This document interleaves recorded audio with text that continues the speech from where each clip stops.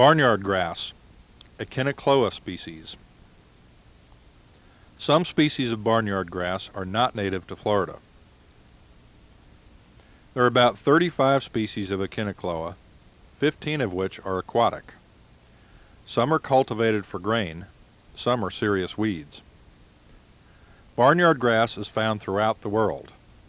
In Florida, thick stands may be found in the margins of lakes and marshes and along roadsides.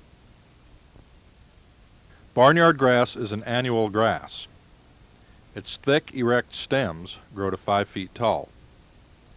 The leaves of barnyard grass are flat and smooth.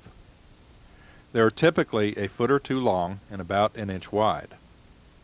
The leaf sheaths of this species of barnyard grass are smooth. However, other species have hairy sheaths.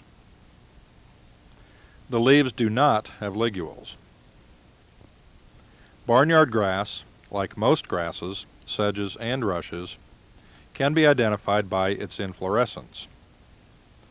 The inflorescence of barnyard grass is an erect or slightly sagging stalk, growing at the tops of the plants. The inflorescence has several branches, each of which holds many spikelets. An easily seen characteristic of this species of barnyard grass is the bristle-like hair that sticks out of the top of each spikelet. Barnyard grass produces many flowers and seeds.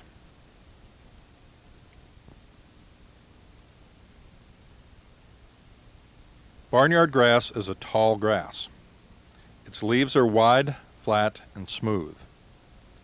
Its inflorescences have branches that hold many spikelets.